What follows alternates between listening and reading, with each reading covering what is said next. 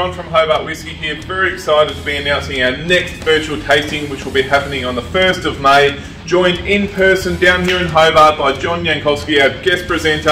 I'm going to hand over to Ben, who will go into some details on the cask and what you can expect from it. For the last 12 months, we've undertaken a barrel-aged beer program for pilot batch brewing. The intentions were to make good beer, but also beer that will complement our style of whisky.